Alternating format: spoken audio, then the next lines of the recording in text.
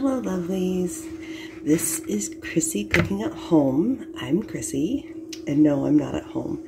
We are on vacation in the Outer Banks, and today Prepper Potpourri is doing Pumpkin Palooza. I definitely wanted to take part in that. So, about 20 years ago, I came up with a lower sugar, not sugar-free, lower sugar pumpkin cake with a maple cream cheese frosting. I had given it to my type 2 diabetic friends, and they really enjoy it. I mean, they still took their insulin, you know, counted the carbs and whatnot.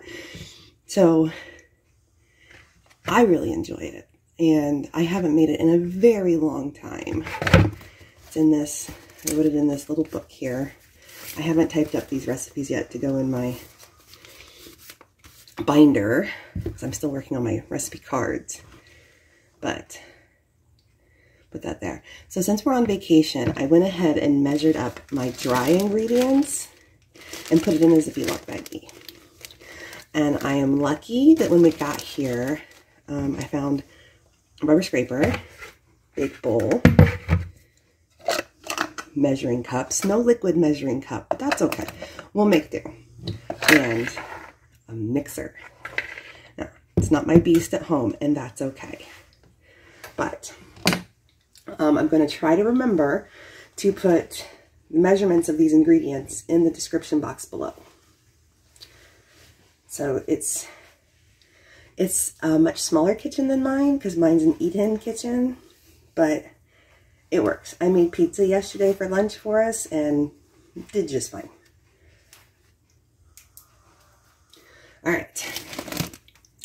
So in the baggie here we have, what do we have? We have 2 cups of flour, 2 teaspoons of baking powder, a teaspoon of baking soda, and a tablespoon of cinnamon, and a teaspoon of salt.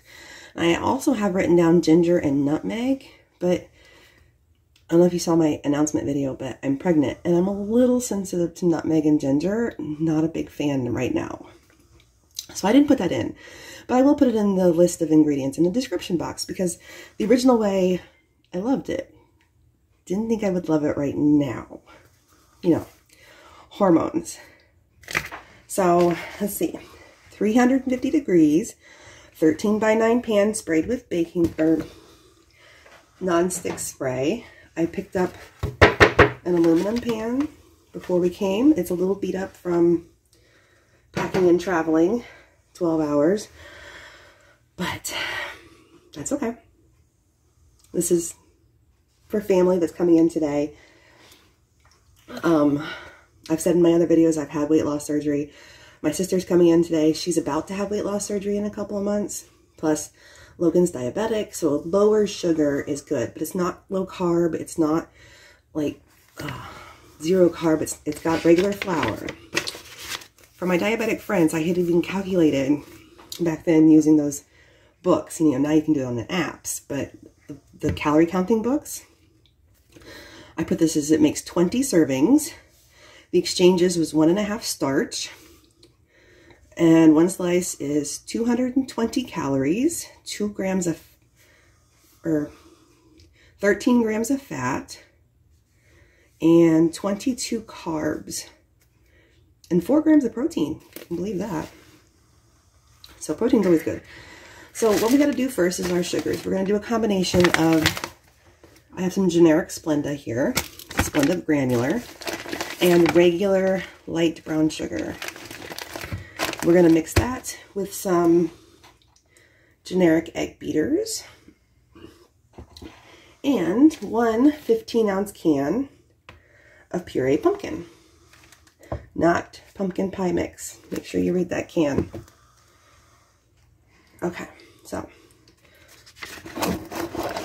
let's flip back here. We need, I haven't made this in so long.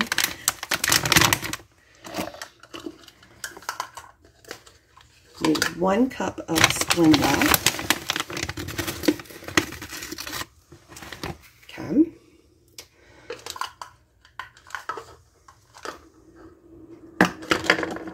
Half a cup of brown sugar. I probably could have mixed my sugars in a bag instead of bringing these 2 separate bags, but I was so busy doing so many things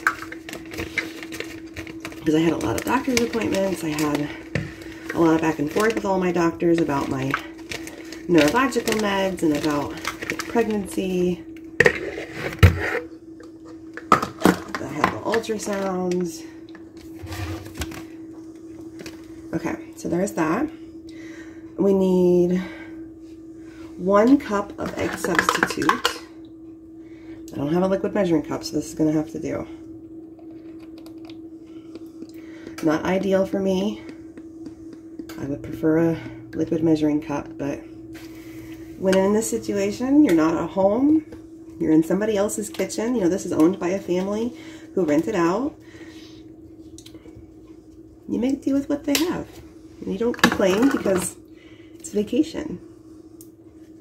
It's a lovely little cottage. It's all 1 floor. Fantastic. But there's a widow's walk outside that has a hot tub. And I was so excited for this hot tub. Oh, there's no 1/4 cup. Hot tub, no go. Because we rented it before, you know, way before the pregnancy.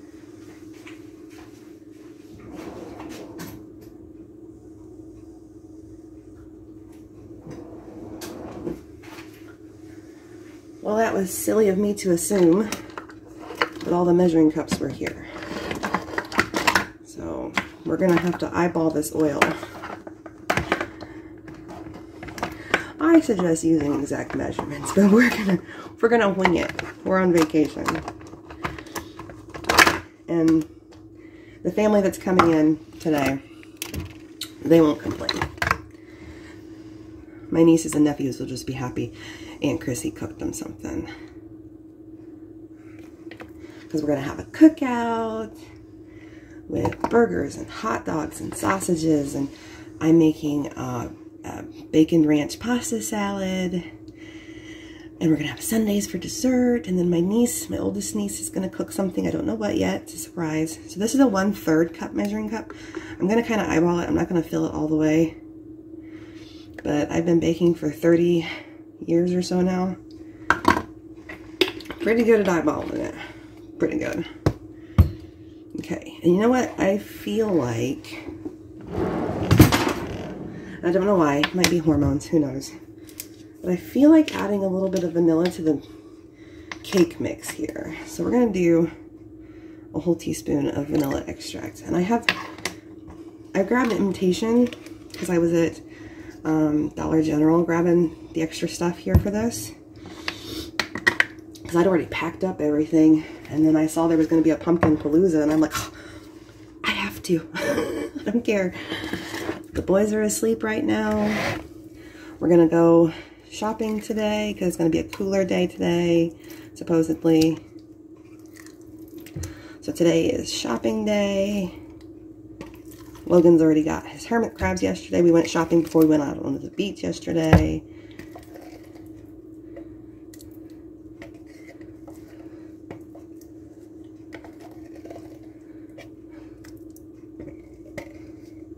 You know, I've said in other videos, Logan is autistic, and he does not like any kind of change. And that includes when he grows out of his clothes and he needs new.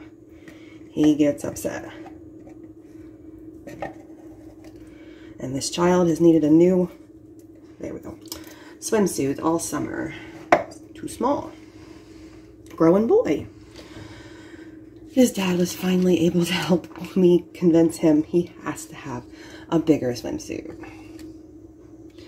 Perpetual plumber's butt, because it was too small. So we were able to go to Super Wings. They have them right now because it's off season. So buy one, get one free. So 22 bucks, 2 swim trunks. Awesomeness. All right, so we have all that in there. 1 cup Splenda, 1/2 cup brown sugar, 3/4 cup vegetable oil, 1 cup egg substitute, a 15-ounce can of pureed pumpkin. I added a little vanilla. We gotta blend this up. Gotta plug in the mixer. That might help.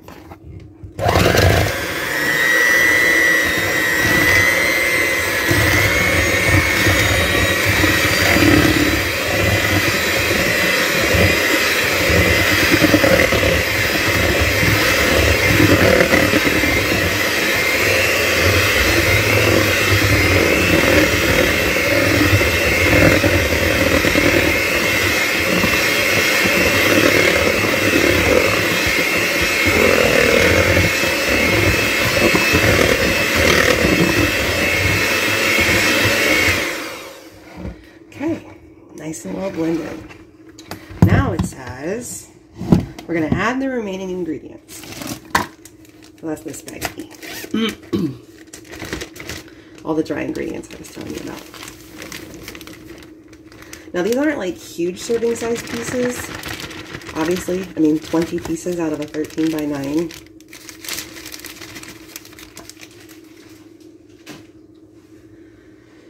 Okay, I'm gonna flip the page one more time, make sure I didn't forget anything. Prego brain got me forgetting stuff. Nope, we're good there. Smells good.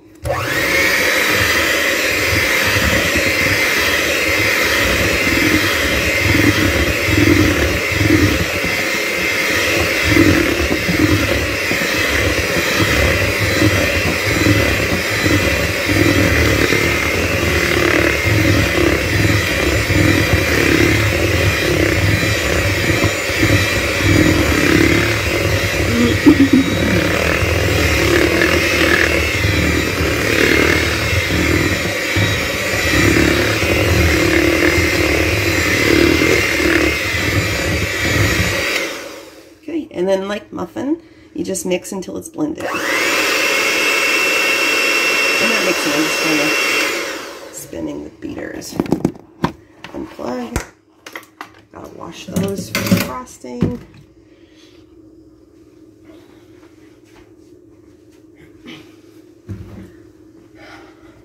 Pardon me, I need hydration.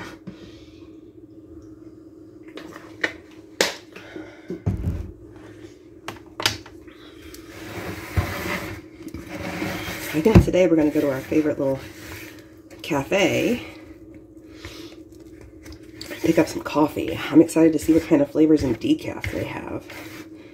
Alright, just scraping the edges, make sure it's all mixed together. You can see it's a nice, thick, like a muffin consistency, almost. I'll just pour this in the pan. But I've already sprayed with nonstick spray. Once again, I was in a hurry and I grabbed butter flavor. Hopefully that'll taste good. So I did not mean to grab butter flavor.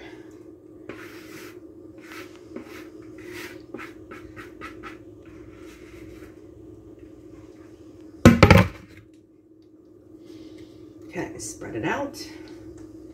My oven is ready. I turned it on before I turned you on. That way it would be, that's what you heard the beep earlier. Okay. Try and get it pretty smooth.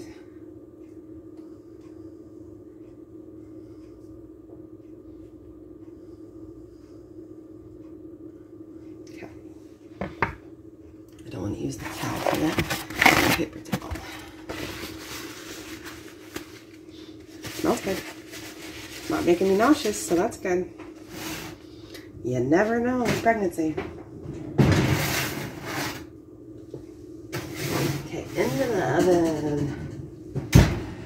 And we're gonna bake for 25 to 30 minutes until it tests done. And you know what? I didn't bring toothpicks or a cake tester. I guess try to find a little skinny knife or something. Or I could go by touch. But I'm gonna wash these up and I will bring you back when it's time to make our frosting. I have, go ahead and tell you ahead of time. Okay, 1 8-ounce package of low-fat cream cheese, the 1/3 fat.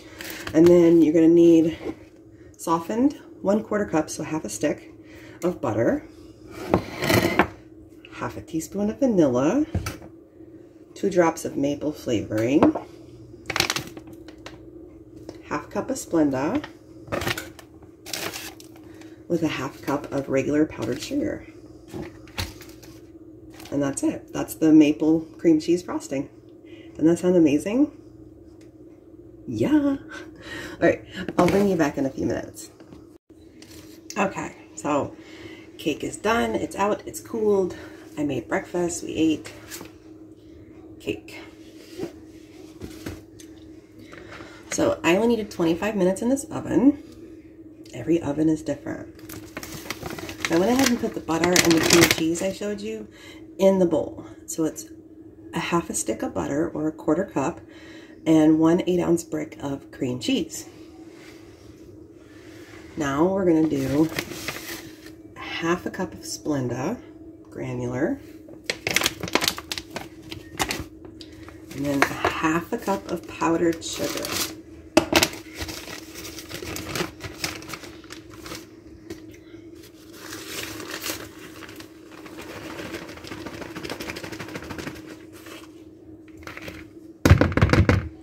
Okay.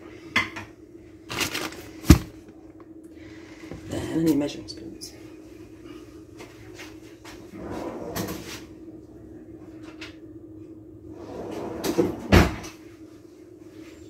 Half a teaspoon of vanilla,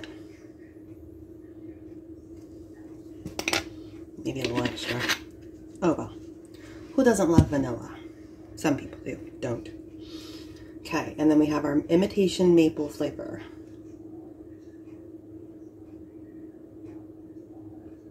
Just a couple drops, 1, 2.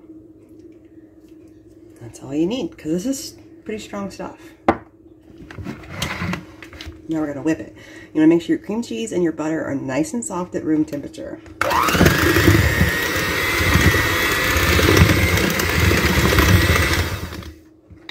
don't think one of my beaters was in all the way.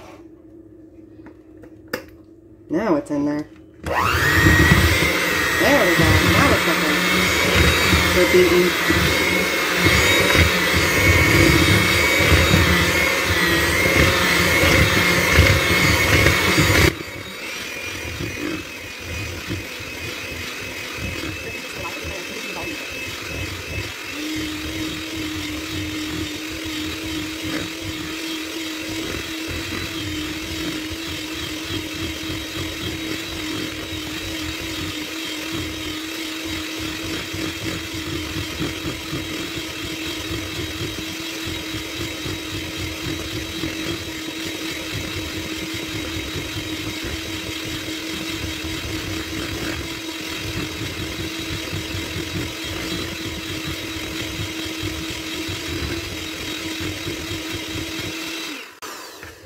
And there's our frosting.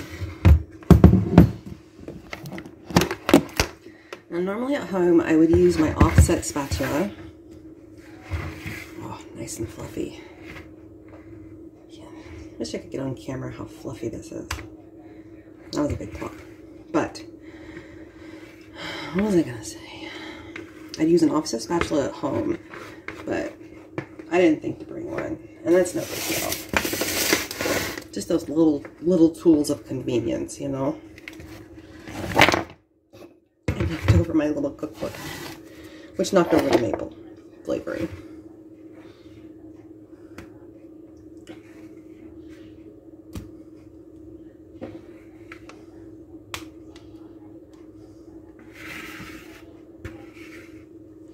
Trying to get every drop of this frosting, every little dollop.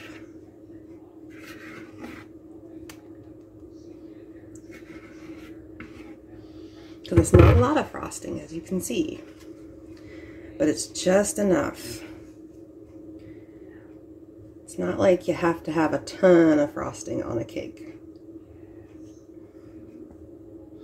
I mean, you can always double this if you want a ton of frosting, but it's going to change your carb count. If you were serving this to someone who's diabetic and needs to count their carbs or their starch exchanges.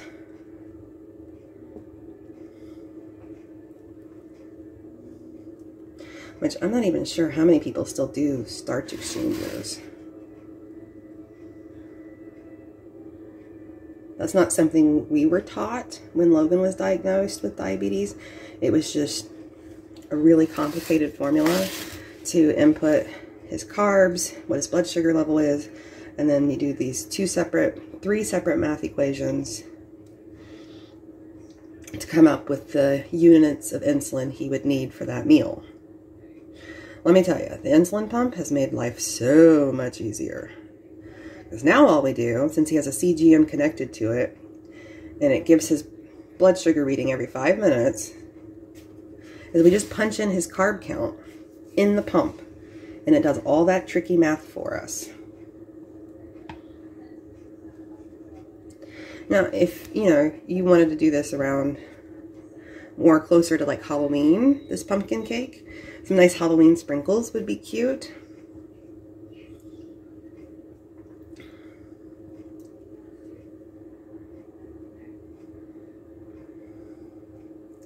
Okay, now I just ate breakfast, so I'm not planning on eating anymore because my sleeve can only handle so much, but I am going to cut this open. Not open, but cut it up and get out a piece and show you what the inside of this cake looks like. Okay. Right now I'm just doing a little, because it's not going to be perfectly smooth all the way across, I'm doing taps like you would a meringue pie. The way my great-grandma would do a meringue pie before I started piping.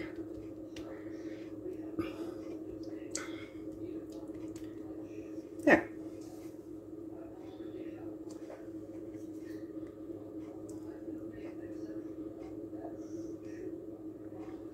Okay.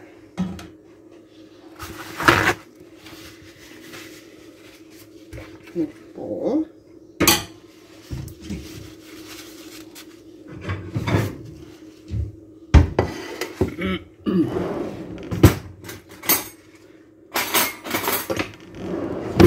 So there we go. Lower sugar pumpkin cake.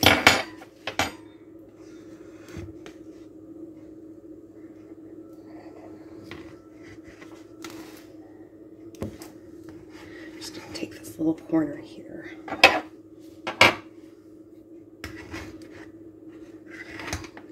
Oh, it's so moist and fluffy, the cake.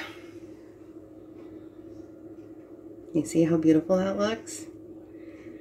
And this frosting is rich for the cream cheese and the maple flavoring, so you really don't need a ton of it. But if you want to double it, double it. But recalculate the carbs and everything if you're serving this to somebody who's counting carbs. Oh, if my belly wasn't so full, I'd so take a bite right now. That's absolutely gorgeous. So that is my October Pumpkin Palooza lower sugar pumpkin cake with a maple cream cheese frosting. Fabulous, right? All right, till next time, guys.